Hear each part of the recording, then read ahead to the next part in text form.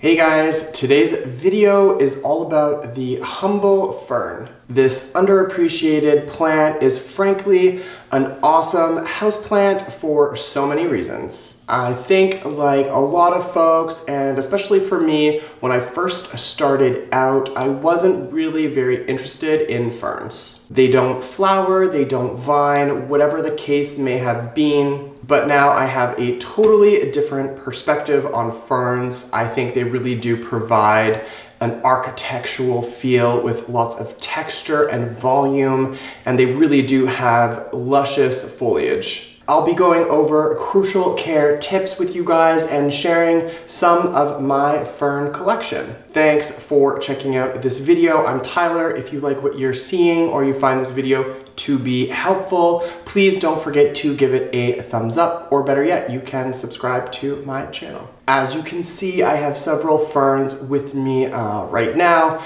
and I also have this plant here, which is called a Chinese Ming Fern or an Asparagus Fern, and this isn't quite actually a fern, but I'll be sharing some crucial care tips and some tips on this plant as well. Alright, so before jumping into this video, ferns are a bit different from other plants, and they have different terms to refer to the different parts of the plant. So if we take a look at this plant here, we can see that this is a fern, and we refer to this whole piece, individual piece here, as a frond, and the part in which the foliage starts to the tip is called a blade.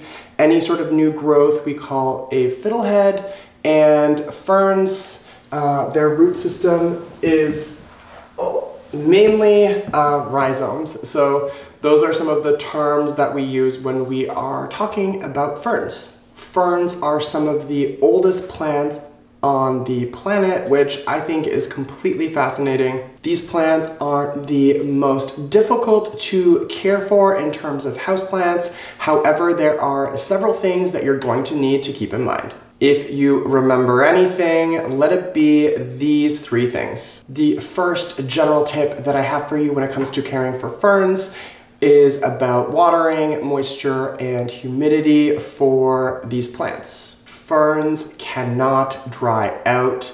They need moist soil and relatively higher levels of humidity than your average houseplant. What I've chosen to do is, because in my master bedroom I use a large humidifier regularly every day, especially in the winter months, what I tend to do is keep all of my high humidity plants in there, which just keeps things a little bit more on the simple side when it comes to care. Second, when it comes to lighting, ferns do need an ample amount of light. However, they do not need direct sunlight. So a good way to think about it is keep them within sight of a window, but not directly beside it, so you're avoiding that direct sunlight. And finally, it's generally a good idea to fertilize your ferns in the growing season. Beyond the sort of general guidelines that I've just given for ferns,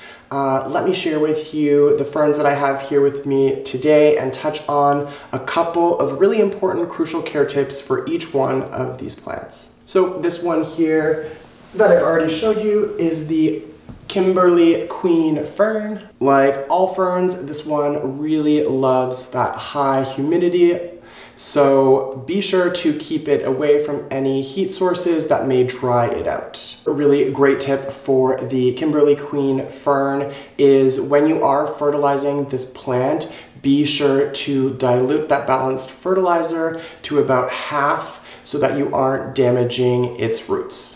Now, this guy is a Boston fern, and he also needs to have that nice sort of moisture level in the soil.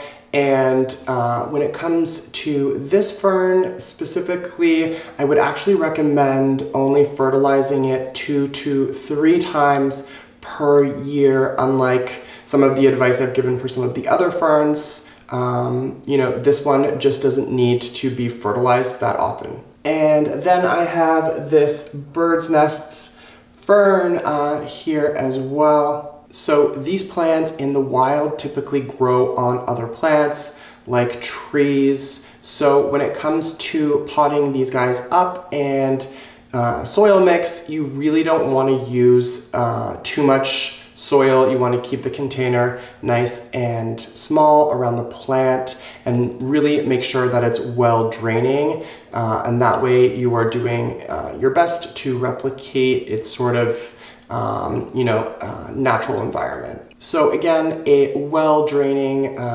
peat moss soil mix is sort of an ideal choice when it comes to the bird's nest fern. And in this video, I also wanted to include this spectacular asparagus fern, also known as a Chinese Ming Fern. Without sounding too weird, I find this houseplant to be extremely calming, and I absolutely adore this plant. So the thing with this asparagus fern is it's not actually a fern at all. It's a part of the asparagus family. And unlike ferns, this plant actually does flower in the spring. Now, this plant actually originates from South Africa, and it has these sort of luscious, soft, evergreen type needles. Now, I think these plants can actually be quite a challenge to get your hands on. So if you do see one at your local nursery, definitely pick it up. Now, when it comes to crucial care tips for the asparagus fern, these plants can handle a lot more sunlight than your typical fern. So a little bit of direct sunlight wouldn't be, too much of an issue. Also, this plant is drought tolerant. So unlike ferns, its soil doesn't need to sort of stay evenly moist. You can water this guy about once to twice a week.